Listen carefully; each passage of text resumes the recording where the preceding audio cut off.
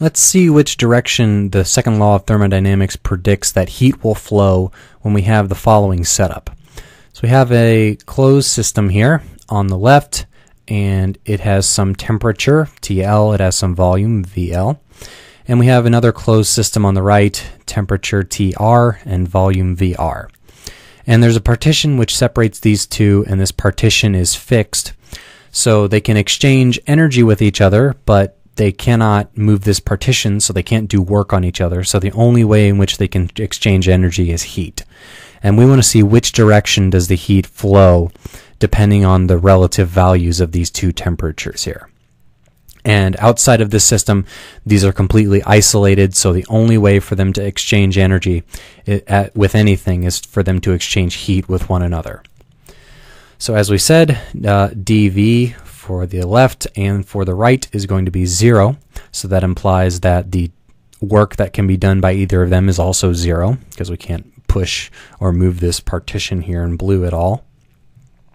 So that means that the change in internal energy on the left or on the right, we'll say the change in internal energy on the left is going to be the heat, which is input into the left, and we're going to call that quantity just dQ. Then we have the same for the right. The only change in internal energy for the right is going to be the heat, which is done on the right, and that's going to be the negative of whatever heat is transferred into or out of TL there. So that's going to be minus dQ, this quantity that we have there. So the two of these will sum up to 0, and that will give us a total energy change for this net system as 0, which it has to be because it's an isolated system. So the energy of an isolated system has to be constant. Okay, so we've looked at this part about this heat here. Now let's look at what the entropy change is going to be when heat flows between these two systems. So we have ds for the left is going to be dQL divided by the temperature on the left, entropy being the differential in heat divided by temperature. Differential entropy is going to be that differential. And we've defined this to be dQ there, so it's dQ over TL. Now what about for the right? ds for the right is going to be the differential of heat for the right divided by the temperature of the right, and that's going to be minus dQ over TR. Okay, so what's going to be the entropy of the total system then? So ds, which is the entropy for the total system there, the total isolated system, is just a sum of the entropy of each of the components, dsL plus dsR. So that is going to be, we have dQ over TL minus dQ over TR. So there's a dQ on each of these numerators here, so we can factor those out and then get what our final result is here. We have that ds equals dQ. So the change in entropy for our system is going to be the differential of heat times the quantity 1 over TL minus 1 over TR. And we know from the second law of thermodynamics that the entropy change for any process for an isolated system, such as this total net system here, must be greater than or equal to 0 for any process. It'll be 0 if it's a reversible process, and greater than 0 if it's a spontaneous or irreversible process. Okay, so let's see what happens here when we have some different values of TL and TR.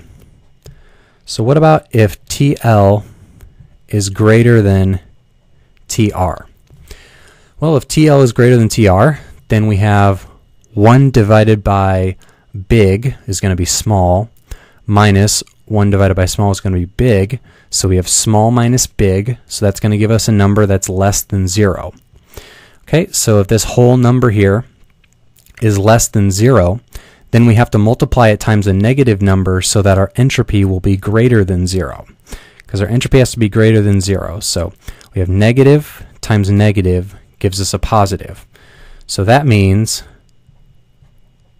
that dq must be negative. So we've defined dq to be the heat which flows, well, kind of got it messed around up there. Well, heat that flows into the left there. So the heat that flows into the left is negative. So heat is flowing from the left to the right when the temperature is greater on the left than on the right. So if heat is flowing from the left to the right, that means that, well, let's do that. So that means that the temperature of the left is going to go down and the temperature of the right is going to go up. So is this consistent with our kind of common sense knowledge of these types of systems? We know that heat flows from high temperature places to low temperature places and tends to equilibrate those temperatures over time. So TL is higher and its temperature goes down as it gives heat to the right and raises its temperature. And that will raise the total entropy of the system, and that will occur until their temperatures are equal. So the second law of thermodynamics actually predicts and enforces the fact that heat must flow from hot to cold. So according to the second law of thermodynamics, we have shown that heat flows from hot to cold places. And that's very good because we know that it does that. So now you know why heat flows from hot to cold places. It's because that's what is required in order for the entropy of the total system to be going up.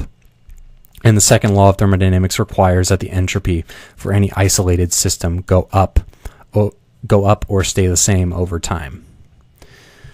Okay, and then let's look at another scenario.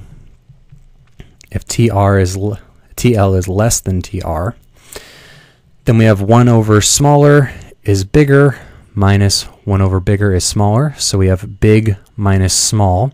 That gives us a positive number. So a positive number times something gives us a positive number for the change in entropy. So positive times a positive is going to give us a positive. So that means that dq is going to be greater than 0. And that means that heat is going to flow from the right to the left. So the temperature of the left is going to go up and the temperature of the right is going to go down. So again, the higher temperature object will decrease in temperature and the lower temperature object will increase in temperature as heat flows from hot to cold until they equilibrate.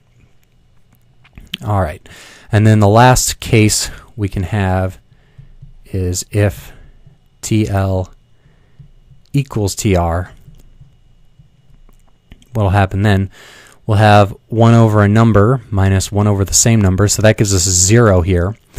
So initially dq can go either direction, but it can only go either direction infinitesimally. It's only going to result in a 0 energy change, a 0 entropy change until one of these temperatures gets higher than the other, and then it'll flow back and forth. So really the net heat that you're going to get over time is going to be 0.